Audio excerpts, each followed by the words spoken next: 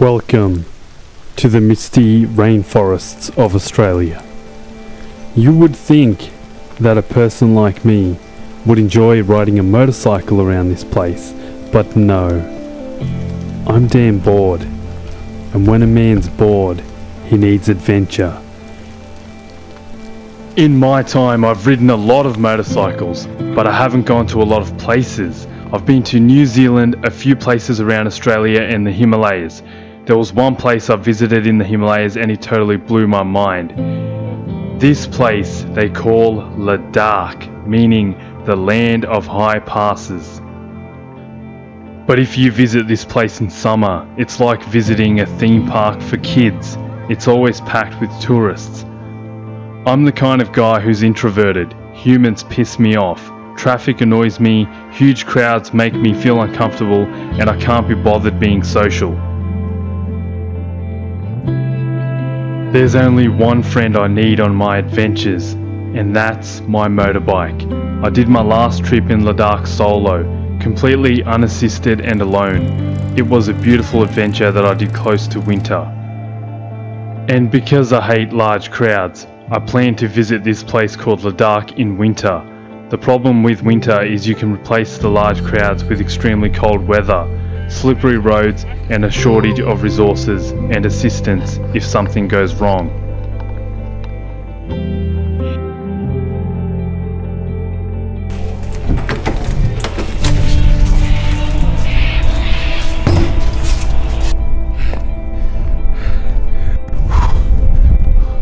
I packed my bags. I took a flight from Sydney to Leh in Ladakh. The plan was that I would meet up with my friends Tundip and Bhavan. We would grab our motorcycles and we would go on one epic ride to the other side of India. I didn't know how we were going to do it, but we had to get out of Ladakh. And the problem with Ladakh in winter is that most of the roads close down, but this was nothing that was going to stop us. We really had to do this trip. So if you're prepared for one massive struggle, keep watching.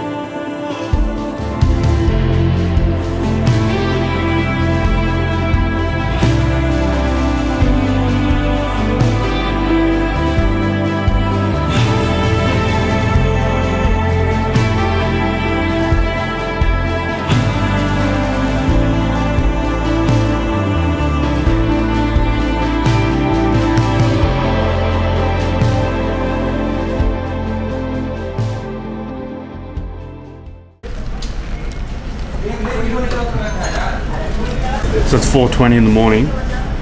There's like 2 hours before I board my flight, so obviously I came to my favourite place, McDonald's.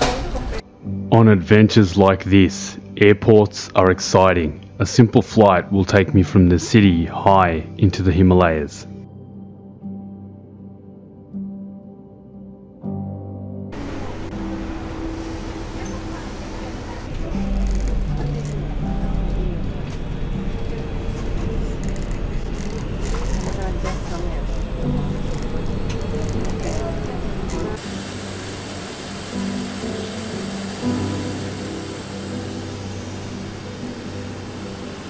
Two and a half hours later, I landed in Leh airport and there was a familiar face to welcome me. Yeah man, let's go man. This is Tundip. We became friends on a previous trip. Hey man, thanks for grabbing my luggage for me. Come on man. We're both highly excited because for the next few weeks we'll be tearing up the mountains on our motorcycles together. And that's probably why he's looking at me like a homosexual lover. And we have to think, where's the final destination that you guys want to go? We're going to go to Manali, and then from Manali, Leh to Manali, we're gonna head to like Uttarakhand and Nepal and just have like the crazy Himalayan mountain adventure, and then from there we'll come back via Srinagar to Leh. Man, I can't wait. Are you excited, bro? Yeah, me too.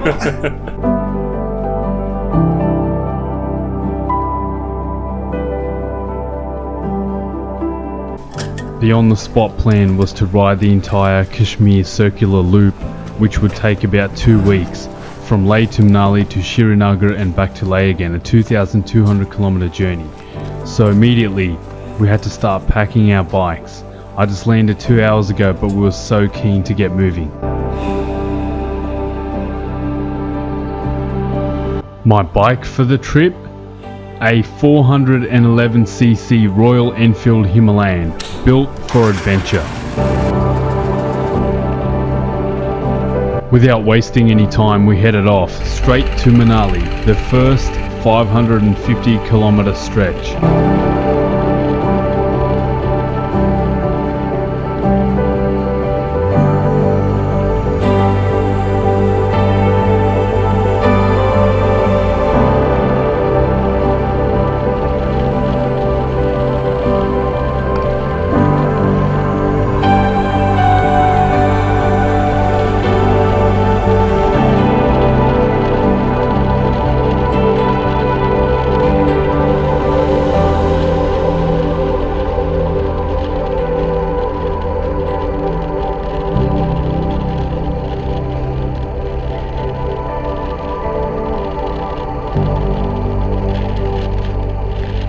But within just hours of the trip, I noticed Tundup was lagging behind, especially as we climbed up in altitude. There was a problem, which we had to stop to check out.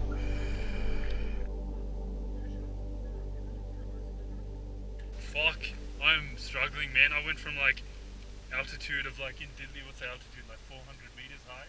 Nothing, right? 400 meters high, 4,241 meters in one day, like, fuck, man.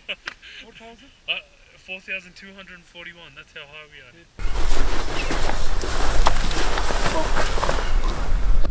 It was Tundup's bike. It was struggling to generate any power due to the carburetor and the high altitude.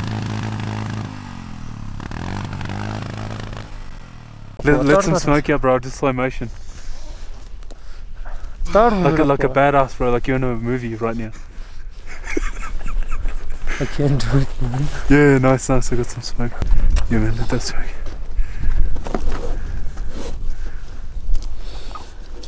Fuck yeah. Man, looking good, man. Man, you just fixed the carburetor in like, what, 15 minutes? Fuck, man, this guy is one smart man. Genius and a genius over there. We're lighting some fires to stay warm. Have to stay warm up here.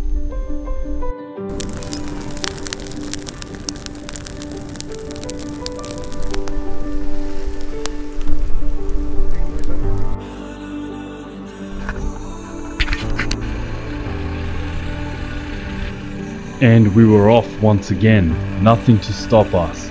It felt amazing gliding up these huge mountain passes. We were ascending up Taglangla, a 5,300 meter high pass. There were eagles soaring as the sun was setting over the horizon.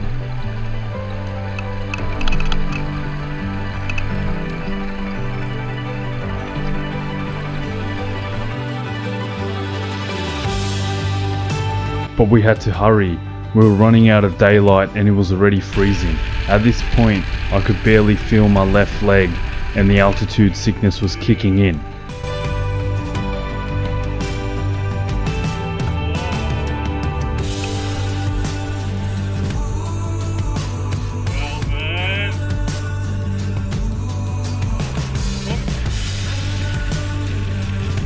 At this point, my left leg was completely numb, and then it all went drastically wrong.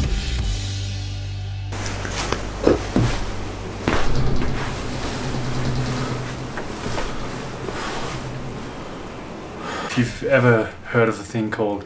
See, I can't even talk properly right now because my brain got fucking pounded.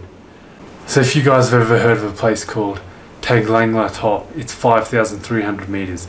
And if you know what altitude sickness is, it's something very real and very dangerous, and I should not have ignored the warnings that you should stay in Leh for at least a few days when you get here, so that your body can acclimatize and adapt to the high altitude. So I thought I'd spend the week I had free up here in Ladakh to film some awesome stuff, but sadly that's not going as planned because of the crazy weather. And I can't talk properly right now because my head still hurts and I feel like I've been permanently mentally disabled from that altitude sickness thing that I had. On the first day I made a very foolish mistake. That foolish mistake being I went from an altitude of 200 meters in Delhi to an altitude of 5,300 meters in Tagalangla top on the same day, within about 8 hours of each other. Now that is just such a crazy thing to do, and I don't know why the hell I did it, but I did. I made such a bad mistake, and that mistake almost killed me. My brain was freaking swollen. Jesus Christ. My brain was swelling up. I had such a bad headache and it felt like my head was going to explode. Tundup came up with a really good idea. That was, he was going to take me from Leh to Srinagar in the car. That's like the only way of traveling around at this time because it's too damn cold. There's no other way of doing it. And I was like, you know what? That's a good idea, Tundup. Let's do it. So I found myself having to abandon my motorcycle out of necessity and ride along in the car so that we could get out of Ladakh. I had to get to my next destination, Amritsar, somehow.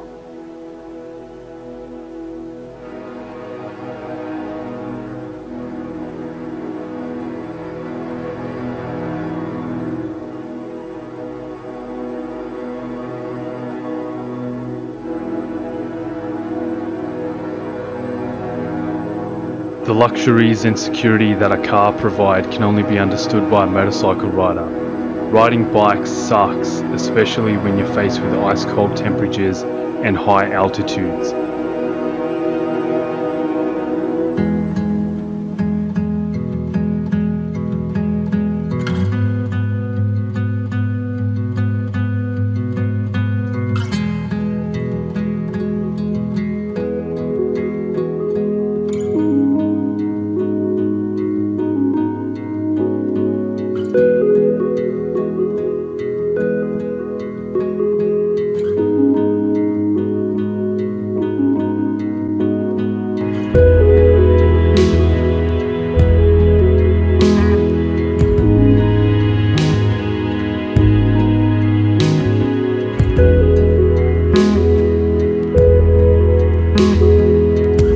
We first tried to exit via the Manali route, but bumped into a truck driver.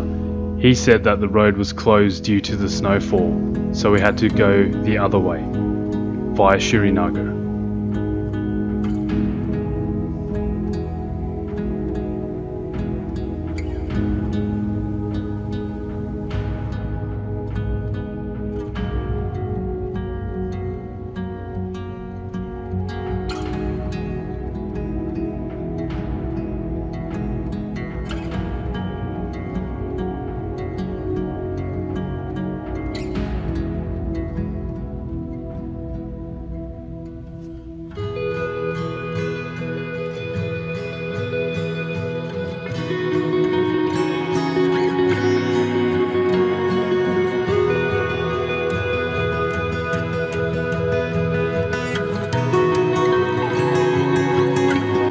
We got to Dras, which is the second coldest inhabited place in the world, but once again, due to snowfall, the police turned us back.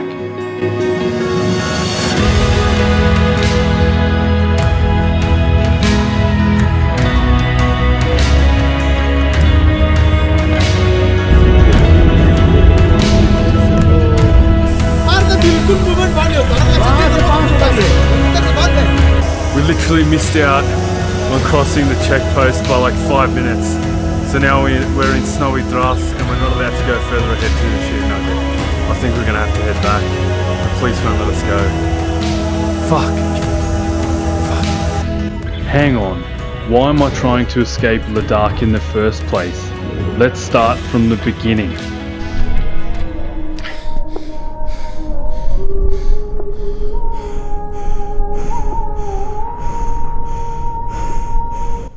The next day I was standing on top of the highest monastery in Ladakh and thinking to myself, why am I such a bitch that's trying to escape Ladakh?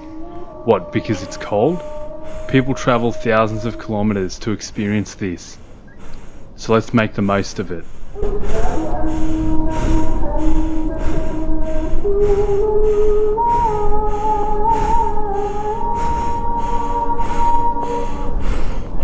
Boom! So guess what? I've rehired the Himalayan. I'm no longer bitching out. I've built up some kind of strange immunity to the cold. And with that immunity, I'm gonna go tackle the fucking mountains. Look at me, I'm all decked up. I've got like 4 layers of pants on, 4 layers of jackets and thermals and all sorts of crap. I've got all my camera gear ready. I'm gonna go hit up some of the local sites tonight or this evening. And then I've got a few more days to film some more shit. I'm not gonna leave. I'm not gonna go to Delhi. I'm gonna do this, man. Minus 5 degrees right now. But I don't care. I'm gonna do it anyway. Yeah!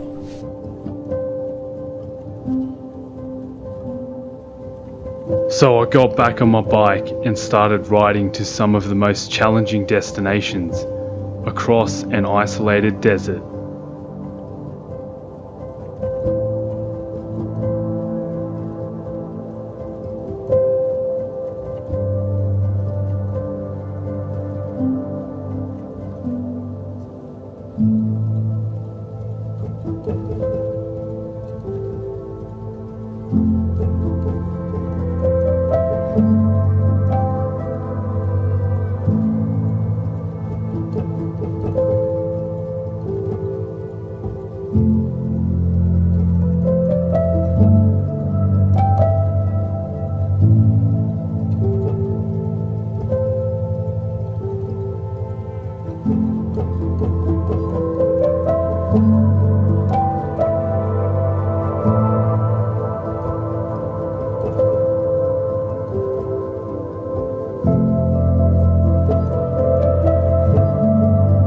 And then I started making my way to the world's highest road, Kadungla, at an altitude of 5,400 meters, almost 2/3 the height of Mount Everest.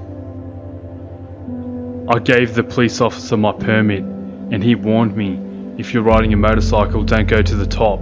There's too much snow, and you'll most likely get injured. The bike is not allowed to because there is snow. It's too much snow, okay. But guess what? I went anyway. Yeah! Wow. So the police officer said there's snow and bikes aren't allowed, so there you go. But he's allowed me to go. Wow. See how I go. The police officer was not kidding. It is snowing up here. I'm just going to let these army trucks pass because I'm probably going to be slipping all over the road. Man, I just saw the army trucks have got some pretty impressive chains on their tires, man. And here I am, crazy motherfucker, riding up to Kadungla with just some normal tires on some fucking snow. Woo! The worst thing would be, man, an instant fatality with me falling in front of a truck and my head getting squashed underneath that tire. That would be the worst. I'm doing a solid like 30 kilometers per hour up this snow, man. It's fucking incredible. If you know me, man. Whoa, shit. Totally lost the back end just then, man. Fuck. And look at this. This is slippery ice and a fucking mountain edge right there. What the fuck's going on here? Whoa, whoa, whoa, shit. And I just slipped there. Almost fell. Fuck.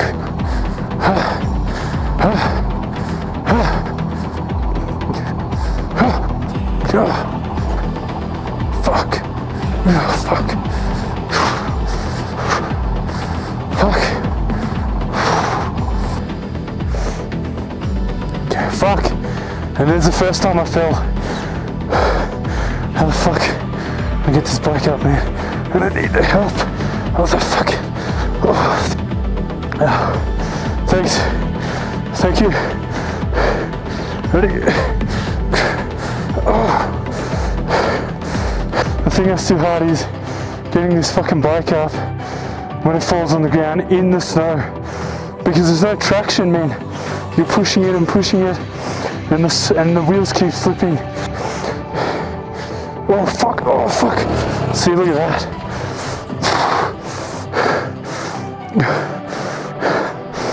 Oh fuck, got my bike up.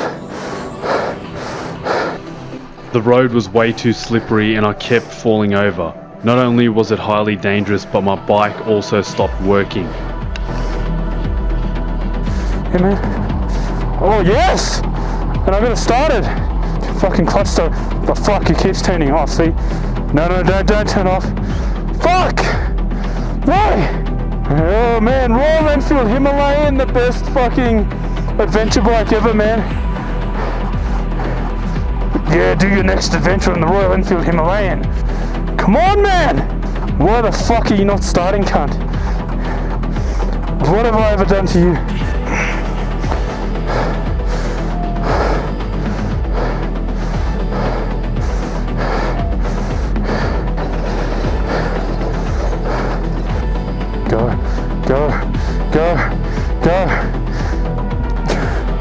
Go, man. Yeah, go. Look, I'm using my foot.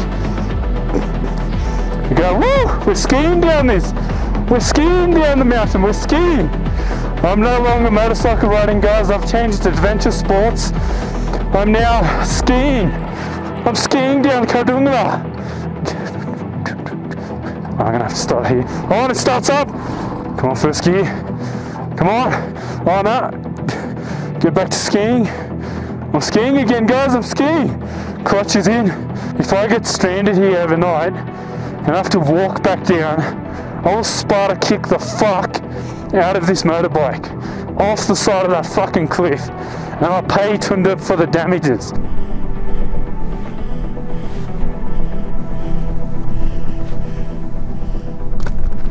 So I came from all the way up there where that ice snow is. So the bike's fucked. It's not starting. I don't know what the hell the problem is. Unexpected errors. I've literally been rolling the bike in neutral gear all the way down from the top of Kadungla. That's a total of 35 kilometers from the top down to the bottom that I'll be rolling it. What a freaking joke. And I asked the police officer, I'm like, man, what do I do? And he's like, oh, it's okay, you can roll the bike down. I'm like, man, if you think I can roll the bike down, then I'm gonna do it. I'm gonna continue rolling the bike down to the end. Have a look at this fucking shit. I'm no mechanic, right? But the bike should not have done this. Look. Look,